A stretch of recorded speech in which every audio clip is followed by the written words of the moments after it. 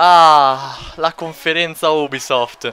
Una conferenza sulla quale non avevo alcuna aspettativa e una conferenza che non mi ha deluso perché non ha mostrato niente. Non ha mostrato niente che davvero mi abbia scosso, che mi abbia entusiasmato e quindi non mi ha deluso nel mio averla sottovalutata e aver pensato che sarebbe stata una conferenza noiosa e brutta. Una conferenza che è iniziata dal gioco di South Park, il seguito del gioco che è uscito qualche anno fa, forse uno e mezzo, qualcosa del genere. Un gioco sulla quale non ho minimamente alcun minimo interesse perché South Park non mi piace, non mi fa ridere, anzi mi disturba invece di farmi ridere, mi infastidisce. E questo gioco, questo titolo, questa saga degli RPG di South Park, se non fossero stati pubblicizzati fino alla noia da PewDiePie, nessuno se li sarebbe mai cacati. Poi viene mostrato un gioco dal cui trailer non si capisce praticamente niente. Viene mostrato questo gruppo di cavalieri che combattono, che poi si switcha a un'altra era e sono altri cavalieri che combattono ma fanno le stesse movenze del gruppo di prima. Poi switcha di nuovo l'era, praticamente è uno switching continuo di ere e combattimenti tra cavalieri. Una cosa che mi faceva un po' puzzare questo gioco di Assassin's Creed, ma fortunatamente non è una cosa che riguarda quella saga. Questo titolo che si intitola For Honor, di cui mostrano anche il gameplay, che è invece un gameplay che riutilizza gli asset di Assassin's Creed. È una cosa che si vede palesemente nella corsa, nello stile di combattimento, ed è un gioco che poteva sembrare interessante all'inizio dal trailer, sembrava una specie di Chivalry, sembrava un gioco con una profondità, sembrava un gioco che poteva essere competitivo, tutte cose che invece non è, perché viene mostrato che è molto casual nel suo gameplay. Le mosse sono molto semplici, è molto semplice parare e combattere, un gioco che non ha minimamente stimolato il mio interesse. Dopodiché si torna a parlare di The Crew, uno dei titoli più fallimentari che Ubisoft abbia mai sviluppato, un gioco di corse che non aveva una fisica ben implementata, aveva un sacco di problemi, un sacco di bug e che era uscito con un sacco di hype da parte dei fan ed è stato dimenticato davvero in fretta. Nonostante questo hanno cercato di riprovarci, ci propongono un seguito di questo gioco, ci propongono anche una serie di dati riguardo al gioco precedente dove dicono che ci hanno giocato milioni di persone, ma fino a quando lo dici e basta ma non lo dimostri puoi anche essertelo inventato.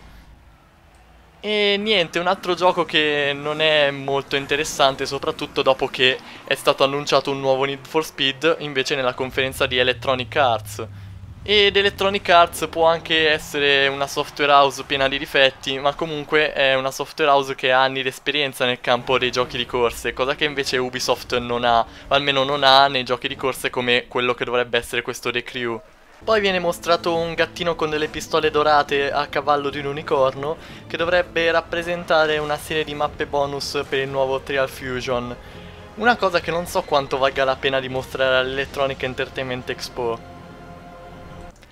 Poi viene mostrato un gameplay di Tom Clancy The Division, un gameplay che era davvero esilarante, perché era un gameplay multiplayer palesemente finto, con attori che facevano finta di interagire tra di loro, perché parlavano davvero in una maniera fin troppo impostata per essere una partita vera. Si vedevano queste persone che stavano giocando, che interagivano tra di loro e dicevano: attento, lì c'è un soldato, sparagli, adesso andiamo a fare quella cosa, no, non facciamola, è troppo rischioso. Cose che in una partita reale non succede. Si urla, si schiamazza, ci si insulta, non ci si mette a giocare parlando impostati in questa maniera. In più questo Division è uno sparatutto fin troppo generico, non è davvero niente di che, come tutti i giochi Tom Clancy che sono stati annunciati in questa conferenza Ubisoft. Come Rainbow Six Siege, che mostra un gameplay vecchio di almeno 4 anni, sembra un gioco 2010-2011, un gioco banalotto, una specie di blando COD o Battlefield dir si voglia, che più o meno sono sempre la stessa cosa. Uno sparatutto tattico che non dice niente, con una tecnologia molto arretrata. E uno sparatutto che nello stesso E3, dove è stato annunciato Doom, non può davvero stimolare il mio interesse. Poi per la gioia delle persone a cui piacciono i gestionali delle città è stato annunciato il nuovo titolo Anno. E poi c'è stata la presentazione, tra virgolette, di Just Dance, presentazione in cui è stato chiamato questo cantante che si è messo a cantare. Ok, ha continuato a cantare. Basta, fate vedere il gioco, non fate più vedere un tizio che canta. E invece no, finito di cantare, questo tizio se n'è andato dal palco e il gioco non è stato mostrato. Mi sarei aspettato, che ne so, qualche imbecille ballare sul palco per dimostrare il nuovo gioco. Invece niente di tutto questo, un tizio random che si è messo a cantare completamente a caso. Una cosa che non era correlata alla conferenza. Se io avessi voluto vedere un concerto, sarei andato a un concerto, non a una conferenza di videogiochi. Poi è stato mostrato il nuovo Trackmania, nuovo tra moltissime virgolette perché non ha assolutamente niente di nuovo rispetto agli altri Trackmania. E questo mi fa sorgere spontanea la domanda, ok che Trackmania piace ancora a molti, ma c'era davvero bisogno di un finto nuovo titolo che in realtà non ha niente di nuovo?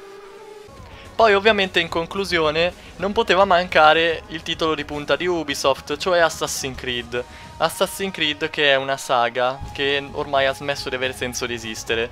Questo nuovo Assassin's Creed non esplora nemmeno quello che sarebbe il tempo reale della saga, cioè la trama di assassini contro l'Abstergo. Ormai non sembra neanche più una saga di assassini contro templari, ormai si sono dati a questo populismo del avanti popolo combattiamo il potere, che non mi piace, e questa saga sta scavando sempre di più la fossa del ridicolo. In più mostrano degli spezzoni di trailer, non di gameplay. Il gameplay ormai circola già da diversi giorni e quello che si è visto non è niente di promettente, perché è lo stesso gameplay di sempre, con le stesse meccaniche buggate, con le stesse animazioni legnose di sempre. Una saga che non si rinnova mai, una saga che ormai dovrebbe smettere di esistere. Però non era questa la punta di diamante della conferenza, perché l'ultimo titolo che viene annunciato è il nuovo Ghost Recon.